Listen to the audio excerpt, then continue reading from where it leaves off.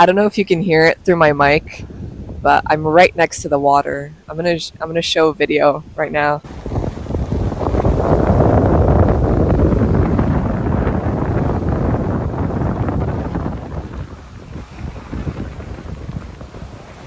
And I wanted to come on here today and talk about imposter syndrome because it's something that I've been dealing with for the last like couple of weeks.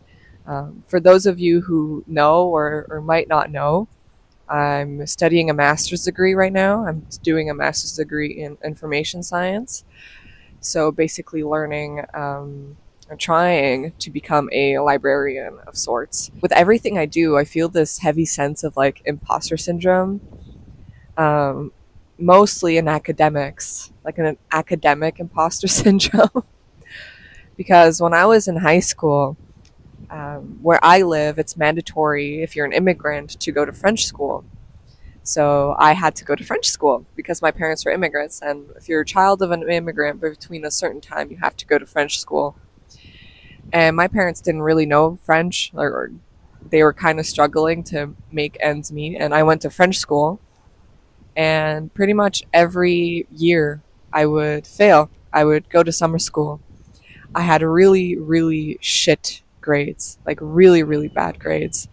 So to the point where I was talking to my mom recently, and she's like, you know what, Alex? At the time, I thought it was just over for you. Like, you were just going to work at McDonald's for the rest of your life. I'm like, thanks, Mom. But for sure, like, truly, like, I was so not good at school. And I think I think that's pretty common. I think it's pretty common that some of us, like, struggle with school and being able to focus and stuff like that. But for some reason, I decided to continue.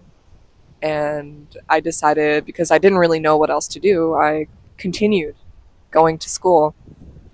And then I studied communications for a while, and my grades got exponentially better. Like, I was getting A minuses.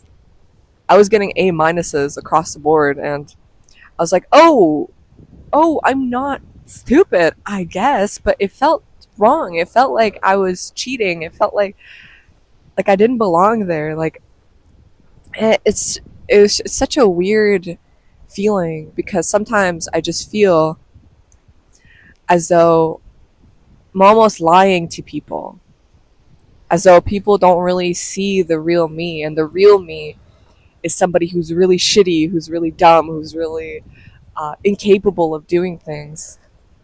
But then when good things happen, I almost can't believe it, because for a long time I used to be stupid. But stupid, not in the grand scheme of things stupid, but stupid. I was really bad in school. And now I'm looking at myself, I'm doing a master's degree, and I'm sitting here wondering if I really belong amongst those people, like those academic people. Because there's a difference between like school smarts and like people smarts, or like life smarts. And you could definitely tell the difference. I'm not saying you're smarter because you go to school, or you're smarter because you don't go to school. I think that there's different levels of intellect depending on what you do. But I guess for me, I'm thinking to myself, like, wow, do I really actually belong here? Am I actually amongst these people? And the worst part is that I'm somebody that does all of my things last minute. So I kind of just whip something out of my ass and and call it a day. So it's funny that when I get my grades back, I get good grades. But when I was in high school, it was not like that at all. I was failing, I was doing poorly, and I can't believe it. I feel like I'm a fraud a lot of the times. And even like in jobs, or literally anything that I do, I carry with me this imposter syndrome. And the only way I found that would be able to fix this is to just keep working at it, keep getting better, and keep trying to prove your skills and your intellect, not for other people, but for yourself.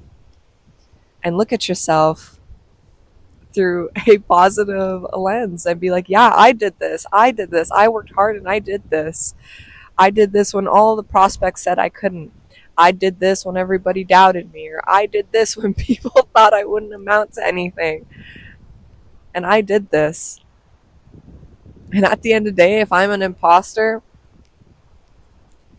man, fucking lock me in. Lock me in because baby, I'm here. I'm here to. But no, I think it's just because I want to be as honest and as truthful and as authentic that I can possibly be, and I don't want to misjudge, or not necessarily misjudge, but misplace myself in somewhere where I don't belong. I want to be honest. I don't want to speak so highly of myself, and then when I disappoint, people are like, "Oh, we thought you would do better than that, Alex." I think part of me is scared of that too, and yeah, I think maybe that adds to the fact that like I don't feel like I belong anywhere really. Maybe because I don't feel like I've earned it. And sometimes you just have to sit, look at yourself, and think, you know what? All of this, I did this. Nobody else did. There's like a huge path behind me, like not directly behind me, but like further down behind me. And for some reason, I just got a bunch of people walk into my shot. Anyway, that's it. Go enjoy outdoors, go enjoy life, and don't be so hard on yourself. And this is a message to me. And that's with imposter syndrome. So, yeah. Um, Thanks for watching and have a great day. Bye. Also, it's so beautiful here. Ah, yay! Have a great day. Bye.